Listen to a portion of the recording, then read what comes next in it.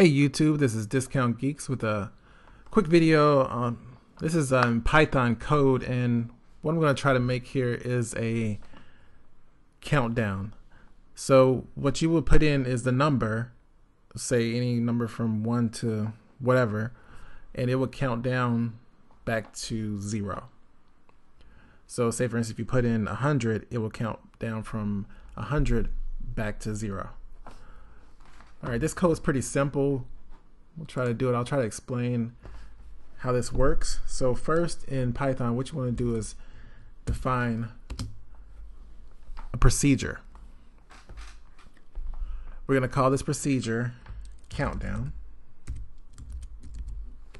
And so just to make any procedure in Python, you start off with the def command, which means define, and then you just type in whatever you want to call it. I can call it countdown 57 if I wanted to. It doesn't matter. It's just you can give it the name.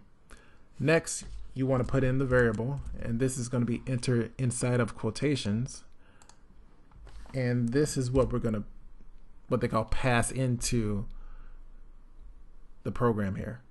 So countdown in, and at the end, if you want to see the code, you will say like print countdown, and where it ends at, that's where you will put your number at. All right, so next you will put a colon, and this is going to let it know that, hey, you're going to try to define a procedure here. So this is the name of it. Next, we're going to put the code in here. Let's start off, and this is a loop, and it's called the while loop. And we'll just say while in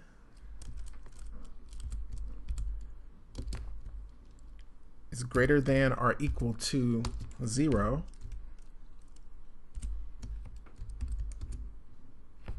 print in.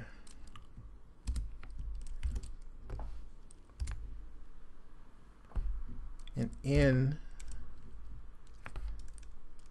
I'm going to assign in this operator right here, and I'll tell you why here in a second.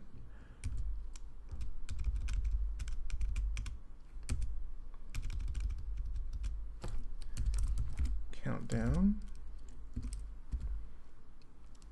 I'm just going to use a number like, I'm just going to use 10 to start off with.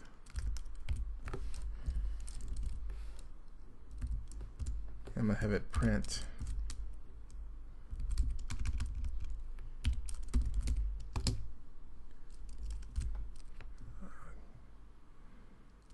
bye-bye. A string here.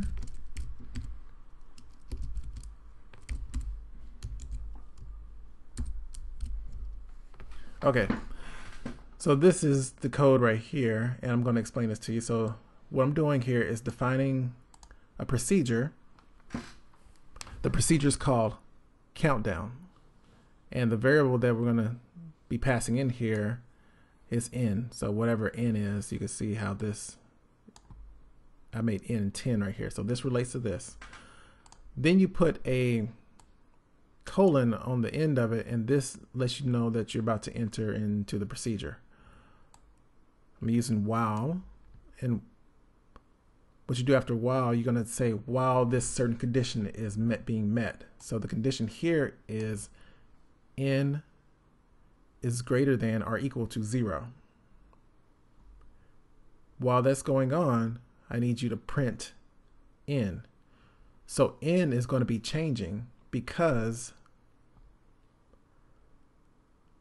n is going to start at 10 here.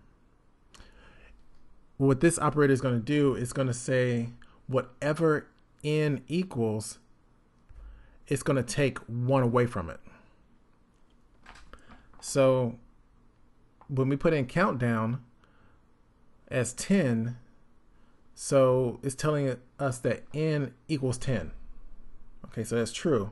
So what we're going to do is subtract 1 from it, and that's going to change 10 to 9. So the variable n will change to 9, and then it's going to run this again. It's going to run this again and say, oh, n equals 9. We're going to take another 1 away from it. So every time it sees a number an n greater than 0, it's going to take 1 away from it.